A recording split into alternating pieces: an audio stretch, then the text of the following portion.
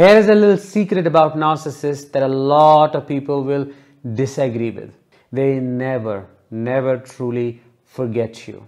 They may pretend to have moved on with another source of supply. They may pretend to be all happy without you.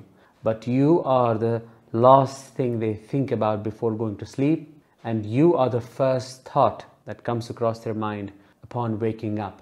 Why is that though? Let's find out in today's episode. Hi, I am Danish, a narcissistic abuse recovery professional. Welcome to my channel. Thank you so much for tuning in. Today's episode is all about understanding why a narcissist never truly forgets you. If you're eager to know the answer, please make sure to subscribe, because your subscription to the channel helps in spreading awareness about narcissistic abuse and promoting healing. Before we begin, here's a small announcement for you.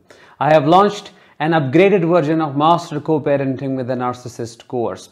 If you are dealing with a narcissistic ex who is making your and your children's life a living, breathing hell, then this may be something you may want to check out. Because this program will not only help you understand how to defeat a narcissist at their own game, it will also equip you with all the tools, all the skills necessary to connect with your children at a real deep level. Click the I button above or the link in the description of this episode to get instant access right now. Primarily, there are two reasons why a narcissist may not be able to fully detach themselves from you and forget you forever. Number one, you were their premium source of supply. Maybe you're somebody with a lot of influence. Maybe you have a lot of money and you saved them. You made their life easier than how it was. You brought them recognition. Or you're somebody who is really empathetic, caring, compassionate, considerate, understanding. You're the one who loves to save, and you try to save them.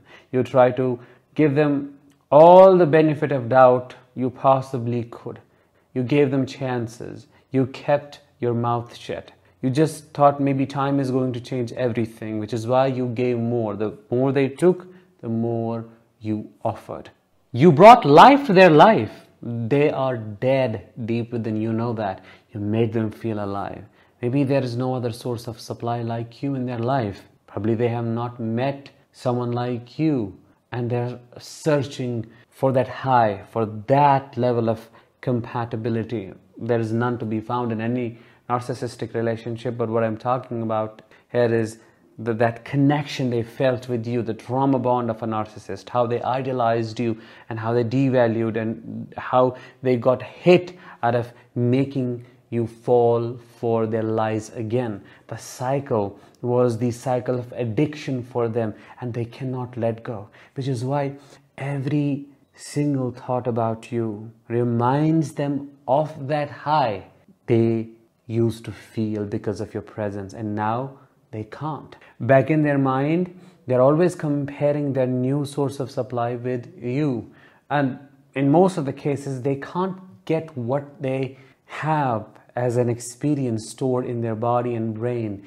They're always trying to find something better than that, but most of the times it's either okayish or not as good as it was with you, at least for them. So they feel dissatisfied, which is the reason why a lot of narcissists devalue their different sources of supply by saying, my ex was better than you. My ex never did that. My ex never said that. She did this and he did this. There is constant comparison, and that comparison is used to devalue, to belittle and humiliate the other person they are trying to bond with. Number two, you have given them a big narcissistic injury, either by exposing them or by taking a stand against them. You know, narcissists want their facade to stay intact forever, and they want their partners, their children, or whosoever is their supply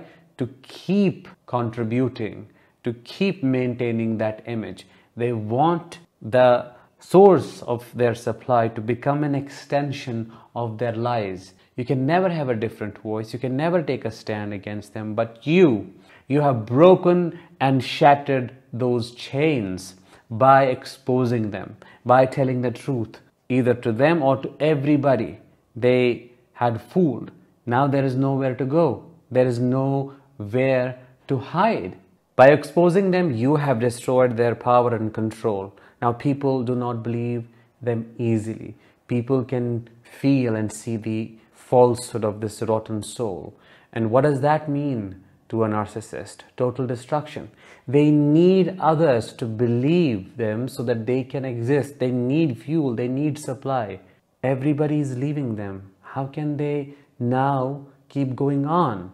And that has left a mark. Every single time people reject them, or there is some scarcity of supply, they can't find somebody to prey on, they remember and curse you. They feel real anger towards you but can't take it out. By taking a stand against them, you have proven they're not as powerful as they like to think they are. You have shown them a mirror, and most importantly, you have sent a direct and a very clear message across that you have zero control over me, which is unbelievable to them, especially if it is a narcissist who has been authoritative and majorly has controlled your life. Now you are saying you're nobody? How come? That is a real shock to them, and they can't believe it. They revolt, they rebel, but ultimately they give up, which is what happened in my case when I took a stand against my narcissistic father. Then the psychopath, he was cornered like a little mouse. There was disbelief, there was shock, and ultimately all of that changed into extreme anger, which he cannot take out because I am no contact. And that is your biggest revenge on them.